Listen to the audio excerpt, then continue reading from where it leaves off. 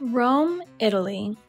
Known for its distinct culture, delicious cuisine, and beautiful ancient architecture, Rome is home to some of mankind's richest history and most significant advancements.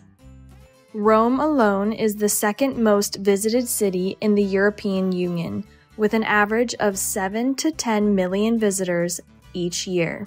To understand why Rome is considered one of the most successful imperial powers in history, we must take a trip back in time to see the rise of the Roman Empire, a powerful ancient nation whose remnants have stood the test of time and continue to strike admiration into the eyes of millions today. Early Romans came from Central Asia, calling themselves Latins. These farmers and shepherds arrived in Italy, creating small settlements on the banks of the Tiber River around 1000 BCE. From then, Rome grew steadily and eventually became the capital of the Roman kingdom, ruled by a myriad of kings until around 509 BCE when it transitioned to a republic. This republic remained the governing system of Rome until a rise of influential aristocracies, internal conflicts, and power struggles resulting in a series of civil wars. These civil wars culminated in the rise of the dictatorship of Julius Caesar in 49 BCE. Later, in 27 BCE, the Roman Empire was born under the power of the first emperor of Rome, Augustus.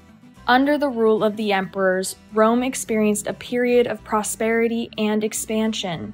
The empire reached its greatest extent, stretching as far north as Britain, and with the southern borders touching Egypt, and ranging from as far west as Spain to Syria in the east.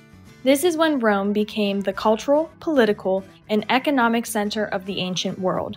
And when the Romans perfected the use of concrete, this allowed for the construction of magnificent structures like that of the Colosseum, the Pantheon, and the great aqueducts that supplied water to the city.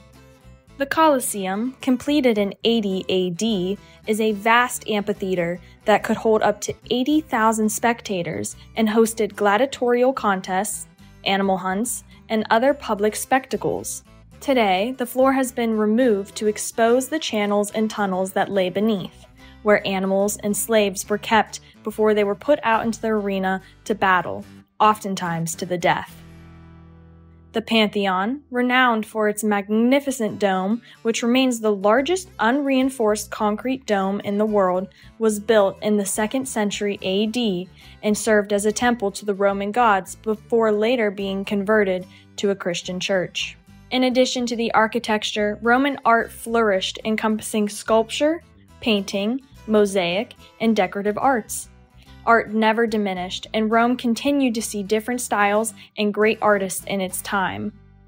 Iconic names in history were born, like Michelangelo, whose frescoes still elicit roughly 5 million visitors to the Sistine Chapel every year.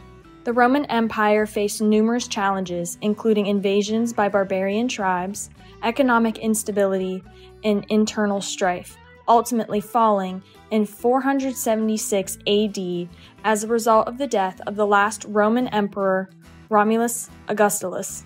The city of Rome still stands today as the capital city of Italy, a vibrant metropolis with a rich history, enduring legacy, and a forever testament to the enduring power of human creativity and ingenuity.